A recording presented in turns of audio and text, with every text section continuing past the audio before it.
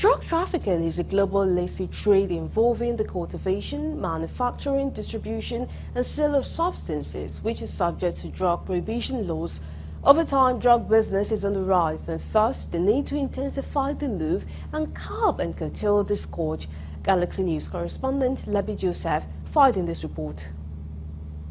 Arrest of hundreds of thousands drug offenders by National Drug Law Enforcement Agency between 2021 and this year shows the unprecedented rise in drug trafficking and abuse in Nigeria.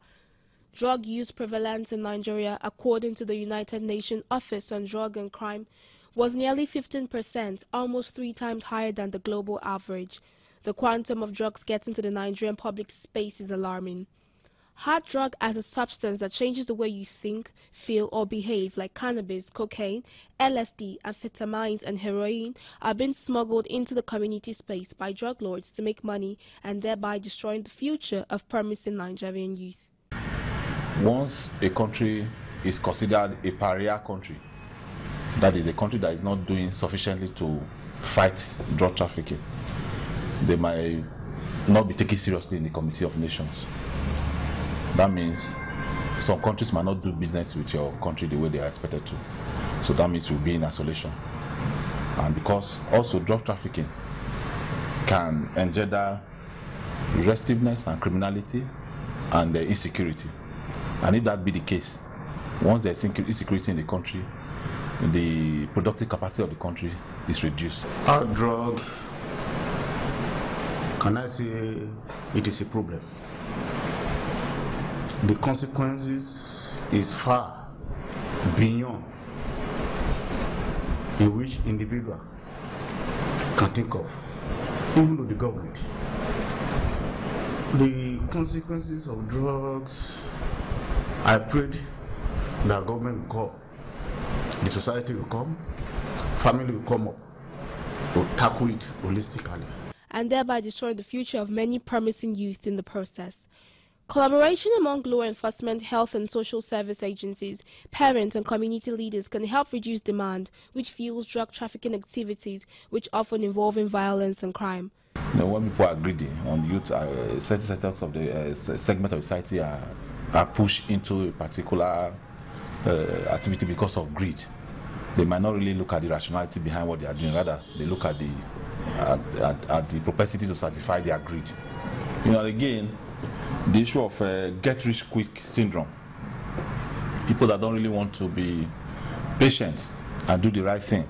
You just want to hit it big and get rich quick. That also has been a mitigating factor.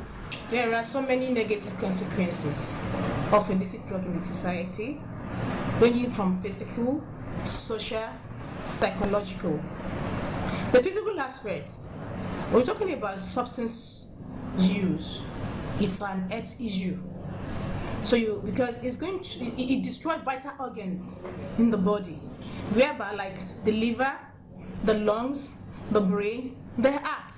And when these things are they have their damage, the consequence is what? Death. Treating addicts and preventing the onset of drug use can complement law enforcement effort to reduce supply. Therefore, all key stakeholders must rise up to combat the ugly phenomenon. It starts with the family. It behoves parents to train their children with good moral values. Last year alone, we arrested cocaine of over 40 kilograms. To be precise, 40.022 kilograms of cocaine.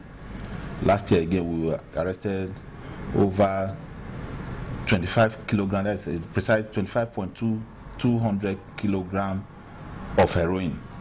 The total of persons that were arrested in that same period were 130 persons, male, out of which male is 114 and female 16. That is the 2023 year alone. From January to March, in Lagos State month as a whole, we have arrested more than 26 tons of cannabis sativa, different from other various drugs, cocaine, cannabis sativa, and we have seized almost 15 or 18 vehicles, trucks, moving this truck from the Lekki Aja axis into Lagos. into the Nigeria. Economic disparities and lack of employment opportunities in certain regions are among the common cause of drug trafficking. Illicit activities don't just benefit organized crime, they also harm communities by causing more violence, addictions, and social instability. Is to reduce drug abuse to the barest minimum. You know, supply affects reduction. So what we are doing is that by the time we're able to remove this drug from the society, even people that have what?